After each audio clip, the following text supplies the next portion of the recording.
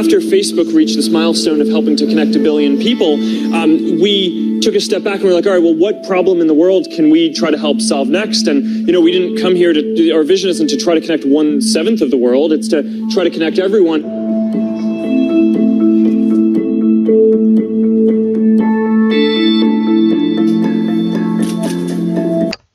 Prøv at fortælle mig lidt om, hvad du synes, der er godt med Facebook. Jamen, det jeg synes, der er godt ved Facebook, det er, at man kan komme nemt i kontakt med folk. Man kan oprette grupper, og så hjælpe hinanden.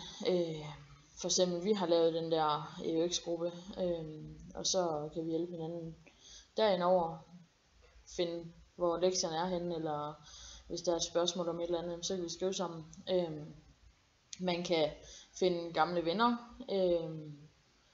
og se hvad ens venneliste, dem der hvad de laver.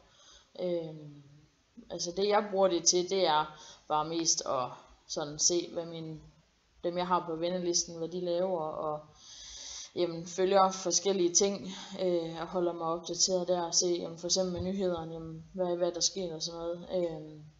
Det er som mest det jeg bruger det til. Og så har jeg selv en gruppe derinde med noget køb og noget salg, jamen så sidder jeg og administrerer der.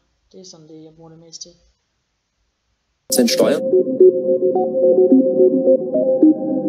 Facebook is violating things in two ways. The one thing is they're not telling you what they're actually doing in the background. They give you a nice privacy policy that doesn't say anything and no one understands in this world, not even the lawyers that have written it.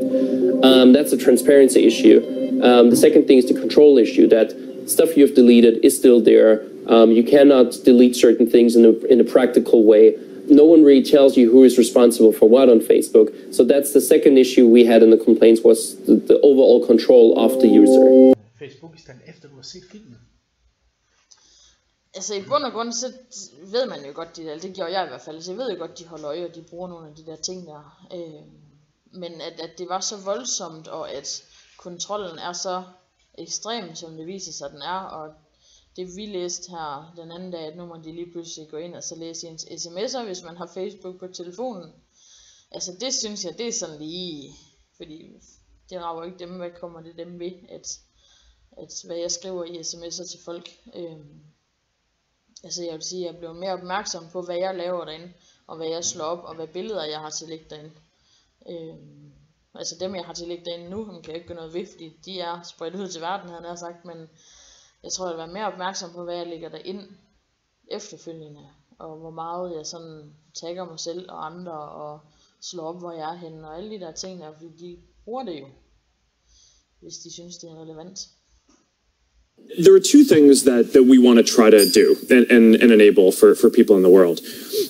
The first is we want to give everyone a voice, right? And whenever there are important moments and tension around the world in different countries, a lot of people turn to Facebook and social media in general now because it's an outlet and a voice that they have to be able to share what's important to them and spread information.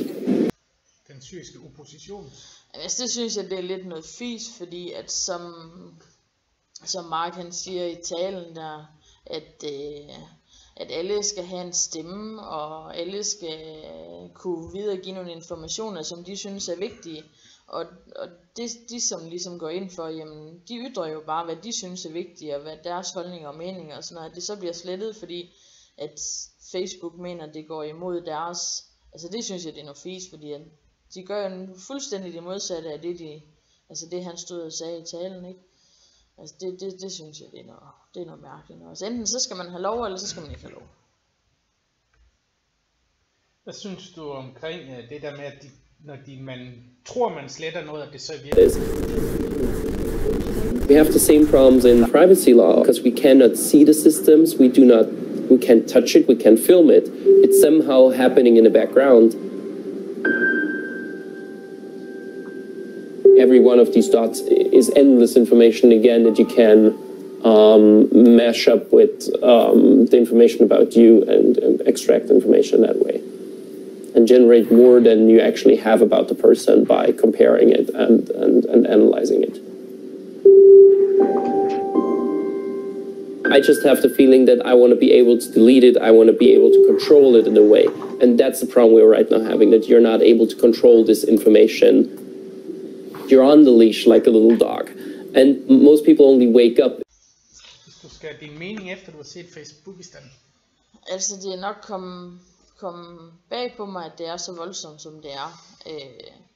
At altså hvor meget de egentlig bruger det, og hvor meget kontrol der egentlig er med det. Det med at de også sidder, vi hører i filmen, at de har 0,96 sekund til at godkende eller slette ting, som er blevet lagt op. Altså det er jo heller ikke optimalt, kan man sige, fordi jeg trykker lige på en eller anden forkert knap, at der så bliver lagt et eller andet op alligevel, eller gjort et eller andet, som der er imod deres regler. Jamen ærgerligt, fordi de skal bare videre til det næste.